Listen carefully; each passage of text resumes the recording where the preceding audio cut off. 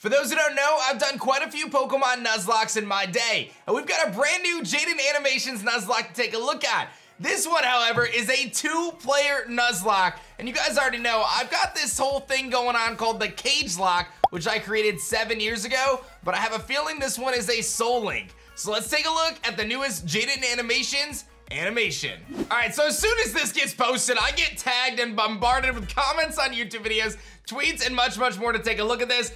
If you guys don't know who JaidenAnimations is, you're sleeping under a crustal, but check the link in the description for the original video. Show some love to Jaiden. Incredibly talented, great storyteller. I love watching these with you guys.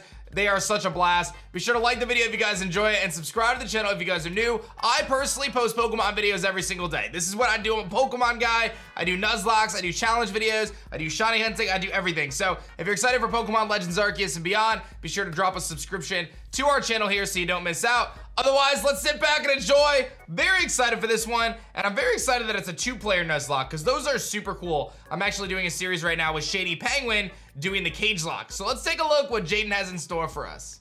You know the drill at this point. Pokemon faints, it dies, catch one Pokemon per route and nickname it to set up for emotional trauma. But this time we're doing something a bit different. Ooh. A 2-person Nuzlocke. It's technically called a Soul Link. A Soul Link. Knows what that means. So Soul Link, basically 2 people play, but the 2 Pokemon are bonded in their party. I do the Cage Lock, which is 2 people are playing, but they actually face off in cage matches every gym. So a little bit different. This one relies on your opponent or your partner helping you and like not sacking off their mons, whereas the other variant is more competitive kind of every single gym. Basically, you and person 2 play the same Pokemon game at the same time, following the same Nuzlocke Just rules. said that. However, Nah, your just kidding. Pokemon are linked, which means if my starter dies, player 2's starter also Womp. dies. See you later. And they can't do anything about it. Plus, we can only have 1 primary typing for both of our teams combined. That's crazy. If I catch a water type and add it to my team, person 2 can't have a water type at all on theirs. And cherry on top, all Pokemon are randomized. I can walk into the grass at any point and accidentally find God. And maybe he'll just kill all my animals, right? The randomizer aspect is really nice. I think they're doing Heart Gold, Soul Silver as well. Then and there. So with all these new rules in place, I needed to find a player 2. One who's a real Pokemon master, able to adapt, improvise, I actually don't know who it is. All at the drop of a hat. And who else other than Pokemon Master himself? Jacob Alpharad. Oh, Alpharad! Who at this point in time has a 50-50 Nuzlocke win ratio. Here's our Pokemon Heart Gold, Soul Silver, Soul Link Nuzlocke. We both go downstairs, barely That's a greet our great mom, partner. and immediately beeline it to Professor Elm's lab to see what Pokemon he's got for us, because we don't know. They're random. Ooh. In case you forgot what I just said. We stroll up to him and he pats Jacob on the head and goes, "Here, choose from these 3. Oh, I'm excited. Randomizers are For great. you. Torterra, Tentacruel, or Ludicolo." Alright, Alright, what do I Torterra? get? Why not Mankey Ariatus? Awesome. Jacob takes Torterra and I take Mankey, and we name them Franklin. On our way to talk to They're Mr. both named Pokemon, Franklin? Jacob runs into a Regirock in a random patch of grass, which just flat out explodes on him. No one died, luckily, but also, oh my god. We get an egg, and immediately Professor Elm calls and tells us he's been robbed and bullied. You really couldn't handle being alone for 10 minutes, could you? On our way back to help a grown adult, we stumble onto a shady figure who scoffs, challenges Okay, so has anyone ever played through Gold and Silver and nicknamed this guy question marks, I think it is? us to a battle with Pokemon he stole from Elm, which we immediately win. Scoffs again, then drops his wallet, passport, credit card, driver's license, social security, Target gift card on the ground in front of us. The Target gift card, for though. the world to see. Dude, get your craps together. You can't be doing that when you're a wanted fugitive. Back in the lab, Elm is crying on the floor as the police and our neighbor are trying to comfort him, and the police asks us if we saw anyone suspicious. Yes. We saw his info. Now here we get to name our rival. Jacob and I try to think of someone that we both shared some sort of rivalry with. When we remembered a certain professional Pokemon Nuzlocker has been consistently reacting and critiquing our Nuzlocke so far, some of his comments were more critical than others, and directed at one of us more than the other. Mr. Policeman, his name is Jan. Hi, Jan. Let's see if you can destroy us from the inside out. Anyway, our neighbor takes us out to some grass to show us how to catch a Pokemon, runs into Articuno. Articuno, nice. In a Pokeball in the green, and turns to us and goes, "See, just like that." They give us some Pokeballs and we can finally start our journey. We both run around in the grass and our first encounters are Barboach, and Houndoom. Okay. This would have been awesome for Jacob. Linked together. If he could catch the dang thing. Since we only had Pokeballs, Houndoom was not getting in the ball no matter what, and we ended up not getting that pair. But I'll say that's like one of the biggest struggles of a randomizer is the catch rates for Pokemon, because you can run into a legendary on the first route and you only have Pokeballs, things can get really tricky and you can basically lose encounters super fast. And obviously they can have crazy moves because a lot of legendaries have like level 1 moves or level 0 moves essentially, where they learn like Regirock learns Explosion. So that's kind of funny to see. It's alright. There's plenty more encounters like Hoppip Farfetch that Jacob accidentally kills, or Geodude Gyarados that Jacob accidentally kills, or Pyro Charizard that Jacob accidentally kills. Hey, why do I get this? What is Jacob doing? All this? And why do you keep killing him, Jacob? But finally, in the Ruins of Elf, we managed to catch a new pair. Sand/Camerupt. Not bad at all. We tried to name them Michael, but both misspell it, so welcome to the team, Michels. Then on Route 32, we catch Totodile Beedrill, which is also pretty good, mainly for just me. We started combining the two Pokemon to create their names, so we ended up somehow with Bedrodo. We ran into a trainer who had a frickin' Palkia on his team. Fun fact, did you know if you Google Palkia type weakness, Google will tell you that he's weak to Fairy and Salamence? No other dragons, just Salamence. So Jacob and I started joking around every time we saw a Palkia.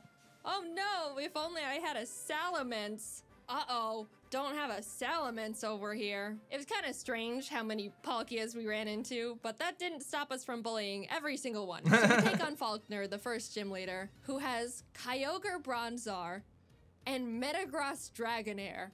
Ooh, that's kind of tough. After a lot of difficulty, we both managed to beat him with no casualties. I don't know how that happened, but hey, everyone's all right. Oh, he's gonna take himself out. Oh my god! Wow. How about some encounters to lighten Metagross is pretty serious. Kyogre, obviously very serious. Shuckle Suicune that Jacob accidentally kills. Oh my god! He's throwing so hard! Stacked as Faulkner. And as we step outside, Jan, who is surprised we haven't been demolished yet, yeah, I'm surprised too, challenges us to a battle, which we also win. We run into Mawile Deoxys in the forest, who someone accidentally kills, and make our way to Goldenrod, where there's a security guard that'll give us both a Pokemon. He hands me a Porygon 2, which I'm ecstatic about, turns to Jacob, and gives him Regigigas, which we can't use because they're both normal types. Of all the legends you had to get, of course you get the only normal type besides actual God. We beat Whitney and in the national park find Piplup Flaffy, which we named Plap. I pitched to Jacob that I'm willing to trade the Bedrodos to make room for this new pair, so he essentially switches Beedrill with Flaffy, which we shake on. Welcome to the team, Plaps. And then my Plap— Wait, what was— oh, there's a Jirachi. I was like, what's that Jirachi doing back there? Immediately almost gets killed. Ooh. Jaiden. I'll fix it. Sorry, my bad. We find Dragonair Shuppet, which is an actually insane pair we could use right away. But yeah, I ended up killing that one. Jaiden gets her revenge on all the ones that Alpharad killed. Look, I'm sorry, Jacob. It is harder than it looks to catch these things. We pour water on the strange trees on Route 36 that actually turn out to be Cradily Silcoon. We kind of named them Dillydoo and could have added them to the team as death fodder, but we ended up forgetting to. Which is, yeah, a pretty silly mistake, but what's the worst that could happen? Who needs death fodder in a Nuzlocke? Jacob and I make it to Ekritik and walk into the Burn Tower. As we are about to go down there, Jan runs up and is like, "You're only trying to catch Suicune to make yourselves look stronger than you actually are." And we're like, "No, we killed him a while ago." But he still wanted to battle, probably to show off the Mew he somehow found. Okay. Again, go downstairs, gets wrecked, but he found a Mew, so Jacob didn't have any trouble for the team. Watch out for Lettyba. But for me, I was having a bit of a harder time because he had a Lugia, which neither me nor my team could even handle. All I could do was Bubble Beam it with Plap and pray I don't get crit one-shot as Jacob just sits there watching. But it ended up working out. We arrive in Olivine and wow, they got through that, okay. Almost falling to our literal death along the way. Reach Jasmine at the top, who's like, "Climb back down and go get medicine for Amphi and Cianwood." And we were like, we almost died getting here. Surfing to Cianwood, we encountered Abomasnow Pupitar. And that's a good combo. Yeah, we did catch them. Abomatar joined the team immediately. Abomatar! We've got a pretty powerful line. Wait, how is that Mankey not evolved yet? A random guy in town gifted us a Mewtwo and Weepinbell. Finally, I'm the one with the legend now. Here we go. but we had to box them because we couldn't have 2 grass types. All of this sudden shared luck combined with our 0-death win streak got us feeling pretty confident. 0 deaths minus all the encounters, it's time to get kicked in the throat, specifically by a black belt martial artist. Gym leader Chuck was indescribably tough in the most bullcrap way possible. So I gotta say, in Heart Gold Soul Silver, a lot of people hate on the XP share that just came out in BDSP and some of the newer games. In Heart Gold Soul Silver, there's like some very weird leveling going on there. It's so hard to level up your team, especially if they're behind at any point. It just takes a tremendous amount of time. So I can see falling behind at this point, especially in a Nuzlocke. For me, Jacob had no trouble at all because he's Jacob. He had a Kingdra, which I brought Obamatar out for. Nothing else on my team could really do anything against it. The main drawback of this is Obamatar's Snow Warning ability, which creates hail, damaging every Pokemon, including my own, that's not an ice type, which is pretty inconvenient in a Nuzlocke. I even made a teeny tiny comment about it when I first got him. I'm gonna call it. Snow's gonna kill one of my Pokemon. Kingdra goes down, and Chuck's only other Pokemon, he's only got 2, is Frostlass, who, if you don't know, has Snow Cloak. Snow Cloak makes the Pokemon He's gonna 20% dodge. harder to hit if there's hail. You want to know how many Pokemon in Gen 4 have this ability? 5. 3 of which being Mamoswine. You want to know how many Pokemon there are in Heart Gold Soul Silver? 493. Now, I know these odds sound pretty awful already, but you know what this Frostlass does? She uses Ominous Wind. Ominous Wind has a 10% Yep. chance to boost every single Oh, stat man. of the user. Oh no! Oh no!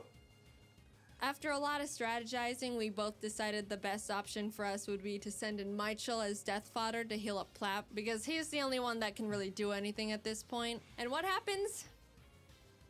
Please don't get another... Oh, it's gonna get another boost. He's good. He's so good. He's No. Oh my! Frostlass crit one-shots Michael as soon as he comes out. Our first deaths. Poor Camerupt, he was so proud for making it out of Chuck's gym and then just falls over dead for no reason. I got Plap healed up and basically started heal stalling, which, sure, isn't a noble strategy, but come on. After literally struggling against my own bad luck for what felt like hours, finally, Frostlass goes down. Through the Confuse Ray with the peck! With the peck at level 31! He drags me out of the gym and we head to the BC. We decided to add a pair we caught back on Route 35. I like that with missing no Charmeleon middle Dawn finger. Fan named Darfell. A fantastic I like that duo. one. I was admittedly, and I think justifiably, still really salty about what we just went through, but Jacob convinced me that we should just move on. We got our Darfells leveled up and returned to Alpharad. There we go, that's a good pair. The medicine that we picked up, so Jasmine would finally do her job. But now you gotta deal with and Jasmine. Check this out. Another Lugia! You're right. Oh my god. Look at our 2 screens real quick. Nah, it's alright. She also had a Geoxys. We headed to Mahogany Town, catching and adding Nidoran and Bibarel, named Beryl, to the team. And in the Lake of Rage, Jacob caught a Kyogre paired with my Swalot. We never used this pair, but I just wanted to mention it for reasons. We approached the glistening shadow of the lake beast, activate the encounter. Does it always shiny? Shiny Banerian Donphan. Oh. Not, you know, the best, but hey, free shiny Pokemon. Doesn't hurt to cat. Oop, I killed it. That's again, my bad. Doesn't hurt to oh, I killed it. Sorry. Lance walks up to The us struggle. and goes, "Hi, I'm Lance." Grabs us by the wrist, kicks down the door to the Mahogany Town 7-Eleven, kills one of the guys in there, and Oh my runs into God. the rocket hideout where he continues to wipe out any living organism he finds down there. Classic Lance. We decided to copy So his him and Dragonite wasn't beat up all the randomized, or- executives and their power It might have generator. been. Right before we fly to Goldenrod, we pick up the 7th badge and then continue curb stomping Team Rocket. We There were you getting go. a bit too comfy though, and as Jacob wasn't paying attention, mainly because he just got a chicken sandwich, Obamatar was killed by a Golem's earthquake.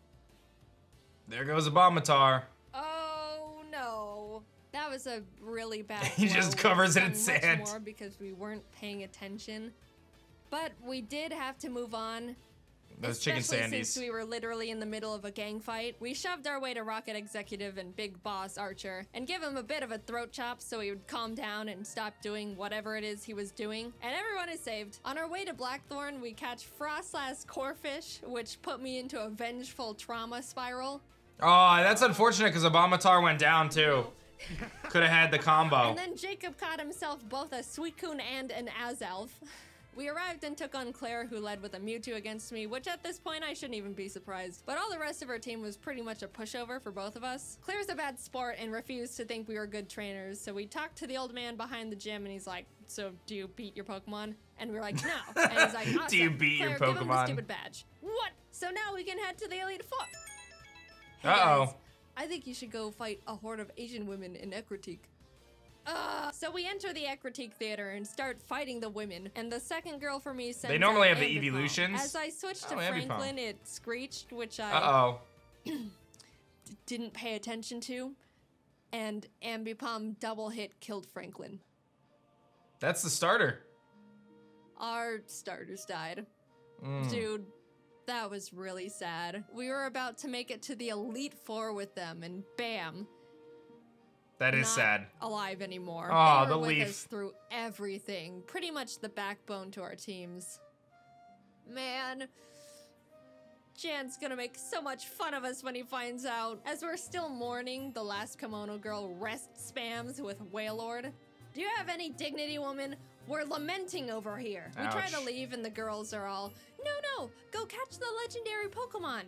Oh, I can't wait to We've see what this is already gonna be got randomized three. So to. I head to Whirl Islands and Jacob scales the bell tower. And what legends do we find? The legendary Zangoose and Loudred. Okay. Finally, we have some freedom again. And as soon as we touch the water in Newbark to head to Victory Road, what pops up from the bottom of the lake but Entei himself? And Doduo. Oh. Oh my god. I feel like that is really funny, the contrast. Hello, Dode. That's going in the box because fire types. We catch Cascoon Regirock in Victory Road, and heading towards the exit, Jan sprints up from behind us, and I iconically say, "This is your last chance to kill one of our Pokemon, Jan." And what happens? Oh boy, he's gonna kill Oh something. my god. Counter on the Hitmon! No! Oh. Wow. That's not great. He killed one of our Pokemon. Yeah, Counter. that sucks. That really sucks. Darfell was an incredible pair we've had since the 5th gym, and we really grew to lean on. We lost quite literally half our team right before the Elite Four. We beat Jan for the last time, enter the Indigo Plateau, and immediately bolt to the PC to see what kind of damage control we can do. After a very long time of trying to stitch together the best teams possible, we ended up with this. Ampharos Empoleon, Bibarel Nidoqueen, Beautifly Cradily, Dodrio Entei, and Victory Bell Mewtwo. Okay. I know. Wow, Jaiden, super balanced. You've got Mewtwo and Entei, and Jacob has a Beautifly. Look, this is the best we can do, I promise. Tell him, Jacob, tell him. Oh Anyway, man. big deep breath. Here we go into the unknown depths of Does Jacob Elite get through Four. this? Will, Coda, and Bruno were all no problem at all. We breezed right past them. Everything was going great. This is Yeah, fine. it's done. Yeah, he's. Oh my god. It's fine. I win these. On the other hand, Karen was not as nice. Oh, that's He doesn't bad. use any charge move. Oh. Cross Oh, chop he just crit. cross chop. He's dead. It's fine. Cross chop crit. I'm just paranoid. Oh my god. Oh Yeah. my god. Oh my god. And in Gen 4, critical hits do double damage Oh, instead of no. 50% increase. Guys, we're so sorry. We got So you they're killed in just the gonna first, do like, so much. 15 minutes of having you. We ended up Yikes. getting out of the battle with no more casualties, but facing Lance with a team of 4 each is really not ideal. to Yeah, say the Lance least, is kinda but tough, we but- walked oh, it's up to it randomized, though, so- nonetheless. Whether we win or lose here, this is our last battle. He leads with Fiona and Ledian, which we were both like, ha ha ha, Lance, is this all you've got? And then he hits us with the no. Jacob was up against his Porygon Z, Rampardos, Oh, Licky Licky, yeah, that's tough. Zapdos, and Plusle. And even though it's Okay. a pretty stacked team, he was holding his own and Rampardos getting through is them really tough. well. On my end, I was dealing with a Giga-impacting Snorlax, which I really had nothing for. I just had to pray for no crits and as many misses as possible. It goes down eventually, and what does he send out next? Palkia. Palkia. Where's the Oh. Salamence?